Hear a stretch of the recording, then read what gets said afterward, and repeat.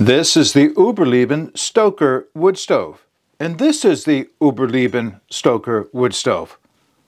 What's the difference? If you're interested in finding out, keep watching. Before we get started, I just want to thank Uberleben for sending out the new version of the Stoker wood stove, and basically that is what the difference is between the two. This is a new, upgraded, redesigned version of the Stoker wood stove.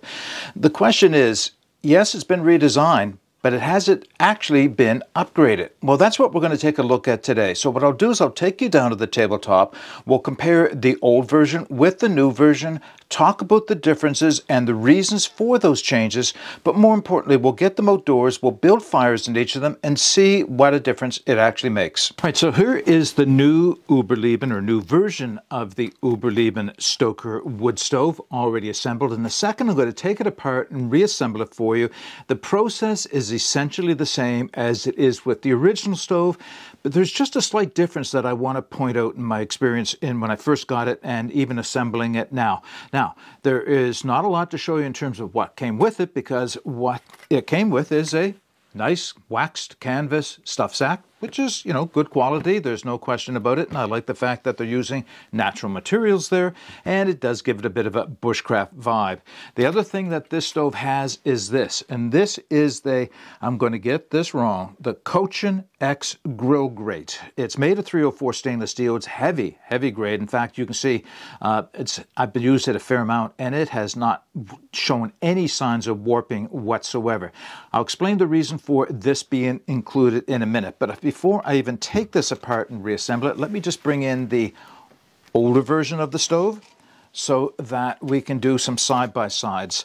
Now, it also did come with a wax canvas case as well. Not as heavily waxed. I think that's one of the improvements, is the new version. It seems to be a little bit more heavily waxed in the canvas. All right, so here are the two stoves side by side. They do share some common traits. I mean, basically, they're the same shape generally. You can see the differences in their side by side. But that's about it. They go together pretty much the same with a slight variation. Other than that, though, there are some really significant differences. Oh, I suppose that's similar, right? The round feed port. And that is, you can also see that even that is different. Where the original had a lower feed port, the newer has a higher position feed port. I'll explain all of that in a minute. Now, here's what I'm not going to do. I'm not going to give you all the dimensions of each of them so that you can do size and weights and all that type of thing. I'll put all of that in the video description. We'll save a little bit of time by doing that, because I know it's really the only people that are interested are ones that want to look at them side by side and just talk about weights and sizes, which is important to some people, but not everybody. All right, let's just take this, quickly what I'll explain is, here's the basic differences in dimensions and size and weights. This is bigger, this is smaller. This is lighter, this is heavier. Smaller, heavier. And there's a reason for that. Now, let's just get the old one out of the way. What I'm going to do is very quickly take it apart and put it back together. I'll do the taking apart portion off camera, but I'll put it back together so I can show you just the little idiosyncrasy that it has. All right, I put the stove back in its case just to show you what it looks like. I will give you the overall weight. 1 pound 4 ounces as opposed to 14.2 ounces for the old one. I can really feel it when I have the two of them side by side. And these are both made of stainless steel, and Uberleben did produce an older version of the Stoker in titanium for a while, but so far they have not mentioned doing the same for the new version. And there may be a reason for that if I can, okay, I'll give you what I think is the reason for that in a moment. Let's put it back together. So, take everything out. Now, I've used this stove a lot, and I've cleaned it, but I still get dirty off of it every time. I'm going to put the grill aside for a moment. We have the 4 side plates. 3 of them are identical. The 4th one being the one with the feed port is the only one that's slightly different. And here's the first thing I'm going to say about when I got this and I put it together, the plates were perfectly flat. Now, you can see they have a curvature to them.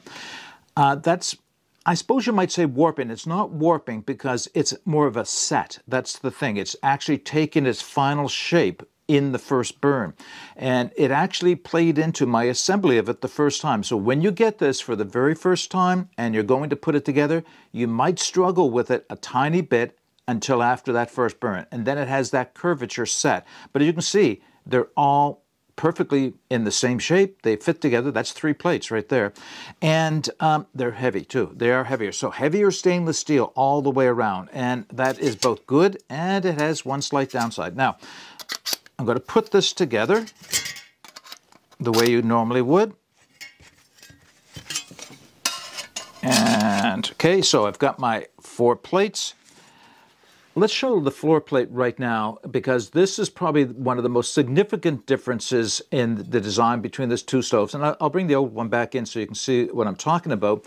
But the floor plate is really heavy by comparison to the old one, much, much heavier. And that's very much intentional, and it is done to reduce warping or any deformation of the plate itself. The other thing you'll notice is the holes are tiny. And there's not a lot of them. There is, 20 holes, I think, in this, or 25 holes, Mark. They can count properly. So they're small, tiny holes. That's done for the reason to restrict airflow. The idea here is restricting airflow over the older version. Does that actually create a benefit? Well, we'll see in a few minutes' time. All right, to put this in, start just like the song that has the tabs on 3 sides, 1 side without the tabs. That's going to face the front where the feed port is, so I drop the tabs into the slots on the side plates.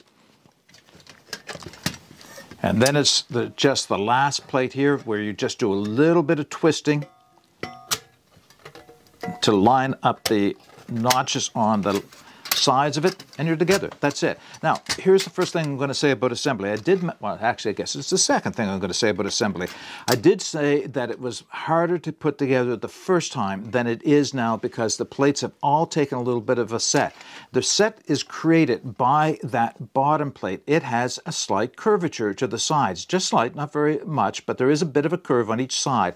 As a result, when I built my first fire in this and the stove got good and hot, they formed themselves to the bottom plate a little bit better, and now it makes it easier to put together.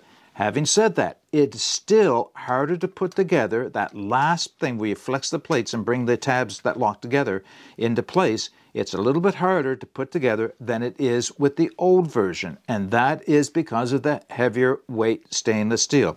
I only tell you that because those of you who have an old version of this and want to get the new version, you're saying, what's the difference? Why is it harder? It's just the thicker stainless steel. It just takes a little bit, and I mean it's a tiny bit more effort to put it together. No big deal at all, really. Okay, so there it is assembled. Now, here's what this grill is all about. It is intended for doing 2 things, and I'll be demonstrating this when I get it outside.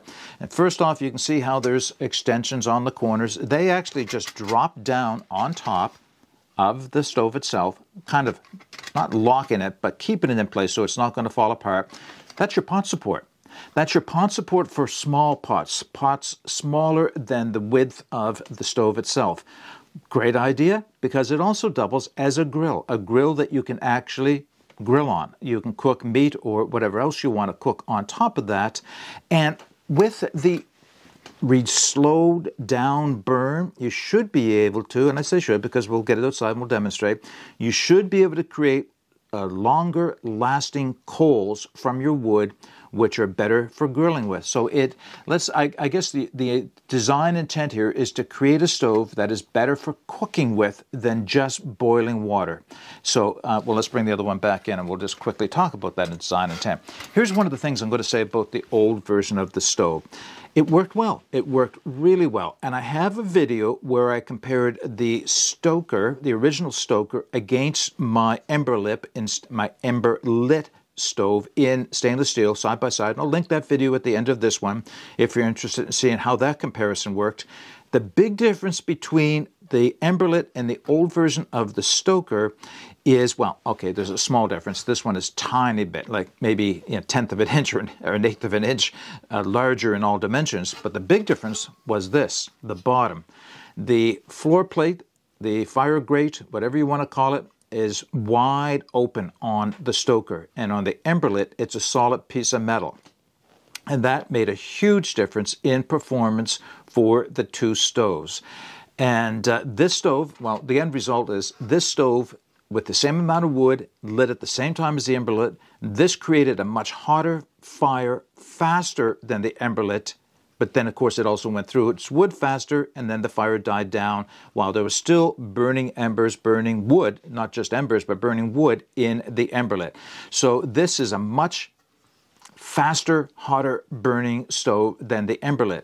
That has some advantages. It does. It also has some disadvantages. The advantage is you have a much better chance of getting your fire going in cold weather, or if your wood is slightly damp and it's not ideal, you'll get a hotter fire going, but you're going to go through your wood much faster. Of course, the other thing is, and not that the other stove doesn't have this issue, but this has a greater chance of it, and that is coals falling through. So you really have to be careful about what your surface is that you're putting this on to make sure it's not going to be affected by the hot coals. Now, the emberlet's still going to have that issue because a lot of heat transfers down through that solid plate. You really still should have it on a fire-safe surface. Now, here's what I want to do. Oh, and by the way, the original had the crossbars that's tucked right into the stove itself, and that was there for the small pots. And emberlet did exactly the same thing. They had that same crossbar. All right, I'm showing you the bottom of this. I also want to show you the sides so you can see what airflow is all about. You can see that's what they have on the sides, just above the plates, same all the way around. But that wide open fire grate, and of course the feed hole. I'll talk to the feed hole in a minute. I'm going to take the grate off of the new version just for a second because I'll know I'll drop it otherwise. Now, let's compare the bottoms. Look how restricted, by comparison, the airflow is in the new version of the Stoker compared with the old version. The concept is this should slow the burn down dramatically and create a much better cooking stove. Well, does it? We're going to see in a few minutes' time. Same thing goes for the side of the stove. Just a few holes, well, okay, there's 12 holes. They're on the side that will also give you airflow. There is another benefit of that I'll talk in a minute, but that's the same in all three sides. You just get that fewer smaller holes. So the concept here is that it's going to restrict airflow to the degree that you'll have a slower, more controlled fire, which is better for cooking with. One other feature that has changed just a little bit is the height differential between the feed ports. And I know most stoves have a lowered feed port. The idea is you can feed sticks in and, okay. There is essentially a big difference between stove designs that I've come across with their feed ports. One is the low feed port, which allows you to stick sticks in and have them just rest above the flame so that they can catch and you can feed longer sticks in it as you need to. The other theory is raise the feed port up and drop sticks in at a downward angle, and the flame will climb the sticks as they are consumed. Pros and cons of both of them. I actually kind of like the higher feed port in most cases, and in this one it is actually also a benefit. It does help to keep the sticks inside, further into the stove, and less likely to fall out. So I do see that as an improvement as well.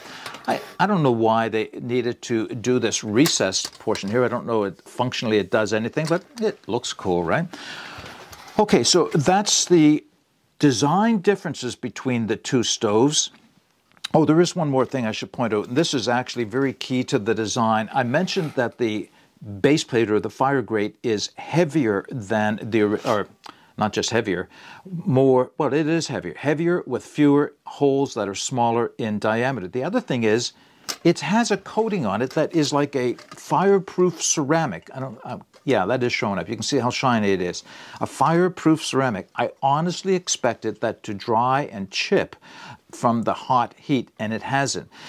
Uberleben actually has a version of this stove where all the plates have that coating on it, and it looks really cool. I mean, it does look cool. I don't know that it adds anything functionally. Maybe rust protection, I can see that being a benefit, but functionally I don't know that it does anything, but it does keep the stove looking cleaner longer. Other than that, yeah, I think looking cool is part of what that's all about on the bottom.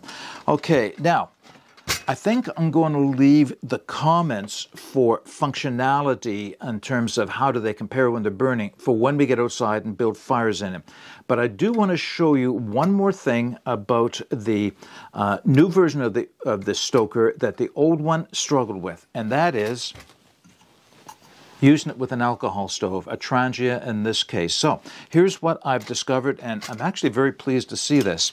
The holes on the side allow me to take well, in this case, I used a couple of skewers that I just cut down to size, and they could be a tiny bit shorter, but they're okay. I'm going to come in through the sides and show you there are 4 levels. I find that the second from the bottom is the best level for doing this. Put both of them in. And did I put it in the right level? Yes. No, I put it in the wrong level. Okay, so there are the skewers sitting inside, and they actually create a near perfect pot gap to the top of the stove. Let's see if I can tip this and show you. All right, near perfect pot gap. I say near perfect because, of course, that's subjective. I find that this is just over an inch and a quarter to the top of the plates, and that gives me a really efficient use of the trangia. However, when you drop the Köchen-X Grill in, it actually drops it down by just over a quarter of an inch, so you're closer to that 1 inch supposed sweet spot. Either way, yes, you can play with it. You can raise it or lower it. And if you're using different types of alcohol stoves other than the trangia, that gives you some options to raise or lower the skewers or whatever you're using to support the alcohol stove. That's a huge thing because that's one of the things that you could not do, at least not do easily, without drilling holes on the side with the original. So thank you, Uberleben, for thinking of that. I'm going to give you the credit for that. If it wasn't, we'll just say it's your idea, right? Okay. What else can I say about this? Nothing more to say about it. Let's get it outside and do some demonstrations. Then I'll come back and I'll give you my final thoughts on using this. Okay, I'm set up in my backyard in my testing station. What you can't see all around me is a lot of snow. So I am working, I've cleared off this area right here. I've got the 2 stoves set up on some fire bricks. I have an equal amount of wood set out for them. It just happens to be pin cherry that's dried and split. And yeah, so I'm ready to get this test started. I did put the crossbars, or left the crossbars in the Uberleben, the old version, because it's just so hard to put on once you get the fire going. So let's not waste any more time because it is a bit cool out here.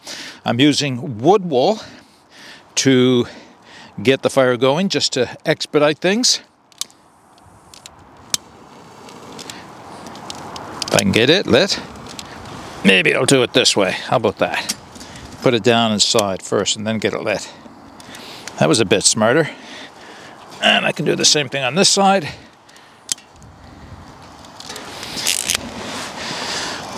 Give that a couple of seconds, then I'll start dropping in my pieces of wood. Really no special way to do this. I'm just going to be a little bit random, piece from each at a time. And start building the fire up. It's not a science experiment so much as it is, well, you'll see. But, that's right.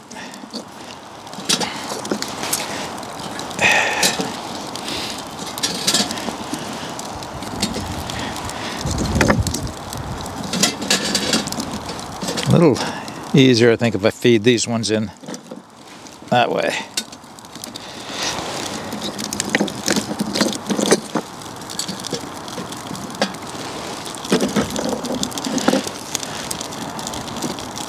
So once I get the wood loaded, I'm not even sure I'm going to get it all in at once.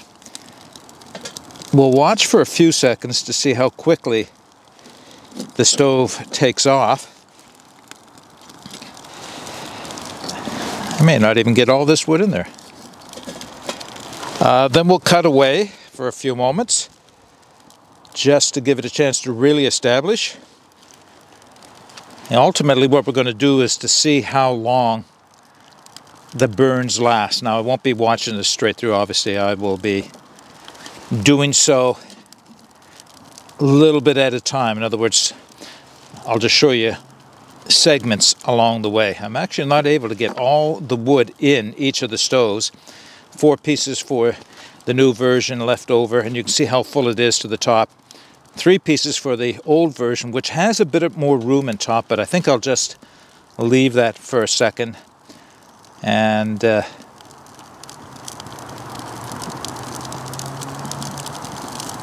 right, I think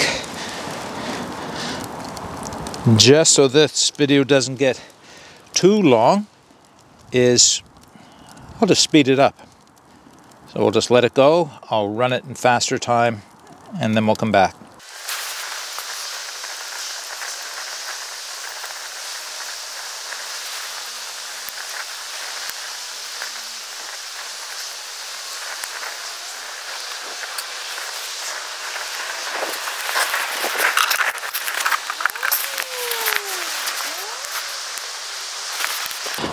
All right, back to real time. So, observations so far.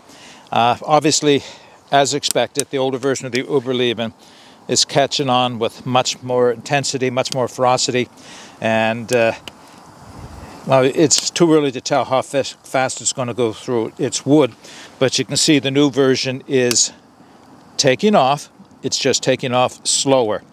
Ultimately, I want to get all the wood in these stoves to kind of prove the point that equals amount of wood to stove to stove. One thing, of course, is the older version has a larger burn chamber, so I can get more wood in there.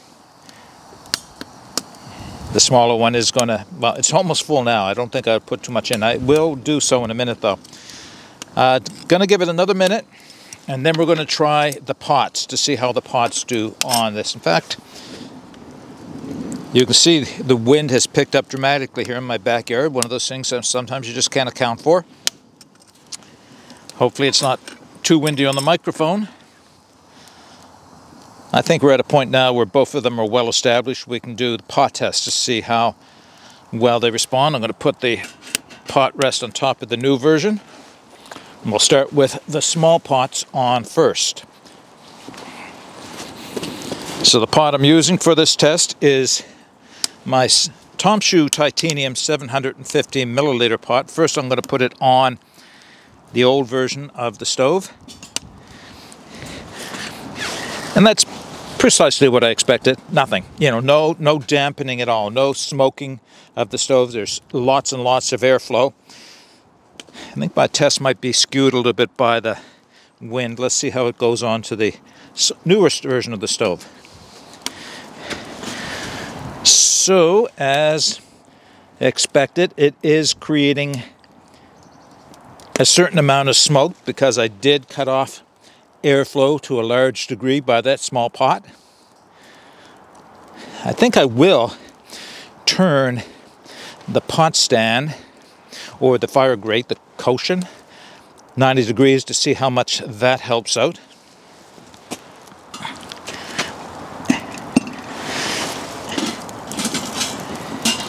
Not something you do with your bare hands, is it?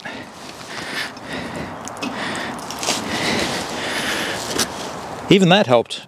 That helped a lot right there. Just doing that. Just lifting the pot up a little bit higher by turning the grate that 90 degrees made a huge difference for the smaller pot. All right, let me take the small pot off. I'm going to take the Köchen off altogether, or the fire grate off altogether here. I think I can probably get in some more firewood in each of these stoves. Get in the remainder of the firewood, I guess. Again, just to... maybe I can't. Oh. You can see the smaller stove still won't accept all of the wood. But it's close. Now, it's not showing here. I will show this in a minute. It's not showing up yet, but the older stove is going through its wood faster.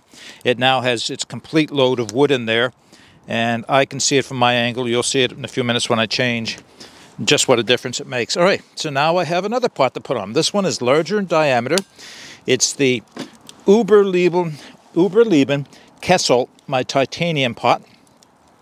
And I'm going to start by putting it on the older stove.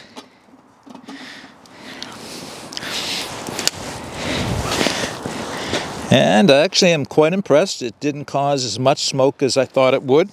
The fire is burning nice and hot. So less smoke.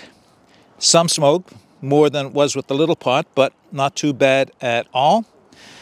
Let's move it over and put it on top of the new stove. That, on the other hand, created a lot of smoke.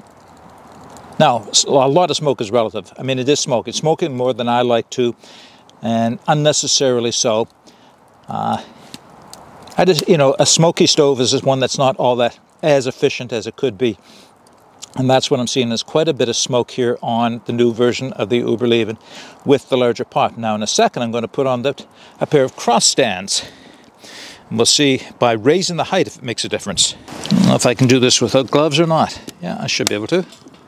There we go. That went on easy enough. So you can see it's burning well now. Let's put the pot on. See, that made all the difference right there. That made all the difference. Just having that little bit of height, approximately half, not quite 3/4 of an inch higher clearance over the stove. And there's little to no smoke. No smoke coming as a result of the pot being on it. There is some smoke just because of the airflow in from the stove, but yep, okay, now last thing to do is to wait it out for it to consume all of its wood, or to see which one goes out first. I think that's what we're going to do. So I'm going to put the last two pieces into the new version of the stove. I think possibly I'll take that pot rest off first. Then put the last two pieces in, so they will both have had exactly the same amount of wood. And we'll see how that goes. All right, I'll bring you back in a few minutes as soon as I see one of the two stoves burning down to nothing but coals, and we'll see who is going to last the longest. All right, as the older version of the Uberleben dies out, just down to coals, I actually don't see any active flame in there at all. And still a lot of wood, a lot of flame. Actually, it looks like it hasn't even halfway gone through its fuel. The new Uberleben version, just taking its time, just the way it's designed to do, just taking its time. Nice, slow, controlled burn.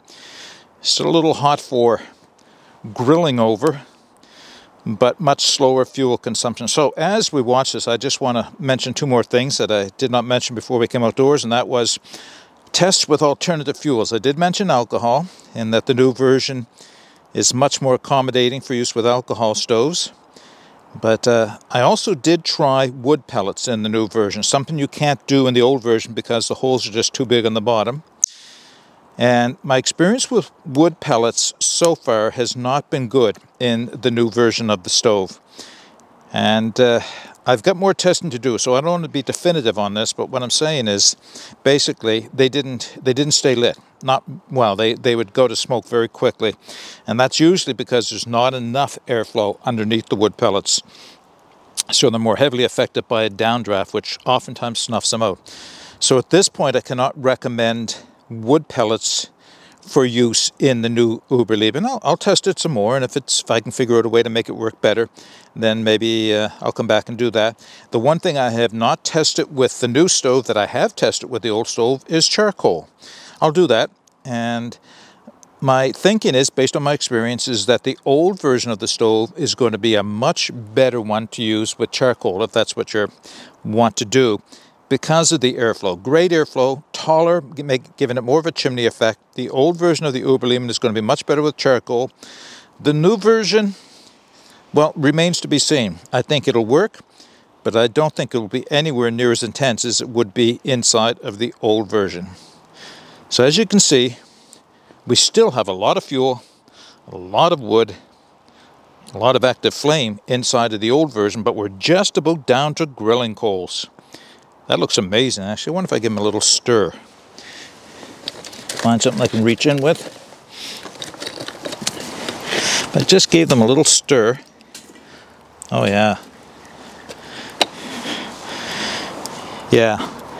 That's the stove you want to be cooking over. That one right there, the new version of the Uberleben. The flame is just about to die out, and I'm left with a lot of active coals in there. Good long time. All right, I don't think we need to extend this test any longer. Let's go back inside and wrap this video up. All right, we're back. I've got the stove cleaned up. There's still a little bit of soot on it that I'm getting on my fingers, but that's the nature of wood stoves, right? So as you saw when we got it outside, the new design stove does in fact live up to its claims of slowing the burn down and creating longer lasting coals, which are much better for cooking with, especially if you're going to be doing any grilling. You get some more controlled, longer lasting, even heat with this stove, as opposed to using the original version of the Stoker, which came to flame and fully engulf the wood so much quicker. Great for boiling water.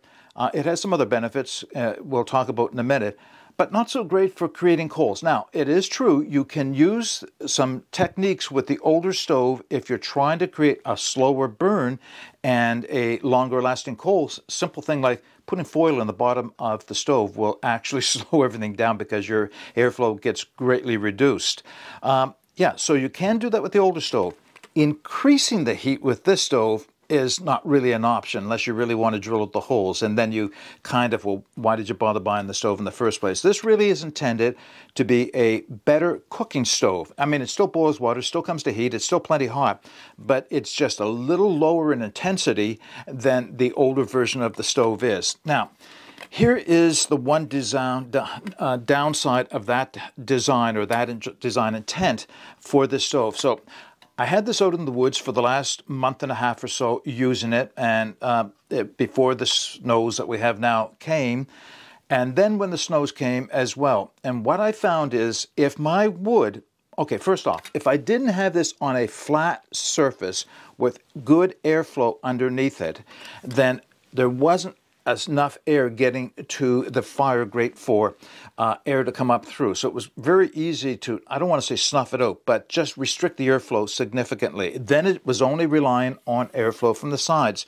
which will work if there's sufficient airflow from the sides. And here's where things happen. When my wood was very dry, as it was in the test that we just did outside, when my wood was very dry, the stove worked perfectly. It was great, actually. I very much enjoyed using it.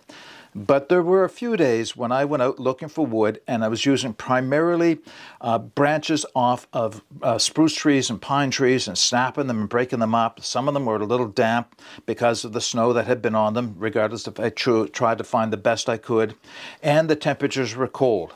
The stove struggled. I had quite a time to get a fire established in the stove. Now, once it got established, it was fairly easy to maintain because you built that critical amount of heat inside, and the heavier metal actually, I mean, it's hard to measure, but my theory is the heavier metal of this actually helped to retain the heat inside the stove, meaning that it kept that critical mass of heat in there longer, as well as the air holes doing the same thing. So less air was coming in, which made it not really difficult, but there was more of a struggle keeping this stove lit initially until it really got going. What am I saying is just be aware of that you need to use the driest wood possible in this stove in good conditions to get the best performance out of it. Anything less than ideal, you can struggle getting the fire going. So I just put that out there. Now, the other thing you noticed, and I'm not sure why this design exists, but it's not that much different than the original, and that is airflow at the top of the stove. In fact, I think the original Stoker was a little bit better. I mean, the Emberlit suffers from the same issue, and that is, this is where your exhaust air, or exhaust ports, for the lack of a better term, to allow the gases and the smoke and everything else to evacuate or exhaust out of the stove.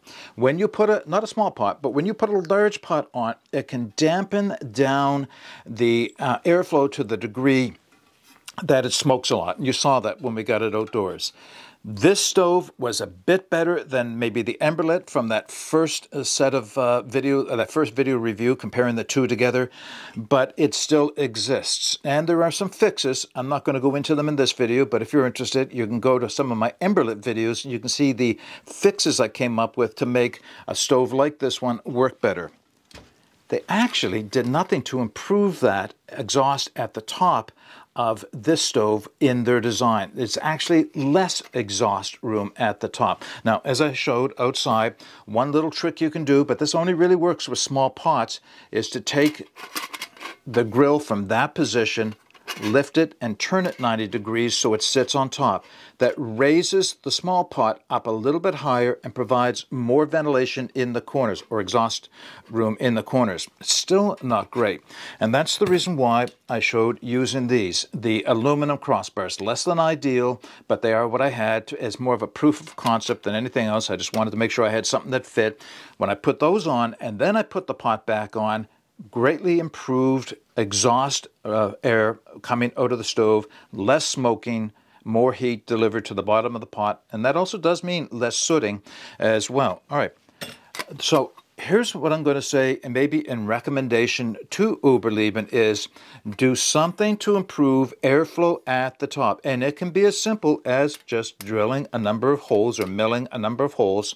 Well, you can't do much here because there's not enough room, but at least on the three sides, you can put some holes to create more exhaust air room to come out. Or maybe include a set of crossbars that you can use as an option. I think that would be a great improvement. There's nothing you can do really, unless you want to do it yourself, to drill out the amount of holes on the bottom. In fact, I don't think I would want to. I would just take into consideration, with the experience that I've had, that this stove is better suited for cooking, and by cooking I do mean grilling, than is the older version. However, you can modify the older version to work that way as well. Okay. That's everything I have to say about the new version of the Uberleben Stoker. If you have any comments or questions, please put them in the comment section below. All the information I have, especially the specifications and the links where you can take another look at this stove, will be in the video description as well. But until next time, get out and explore and take that path less traveled, because it will make all the difference. Bye for now.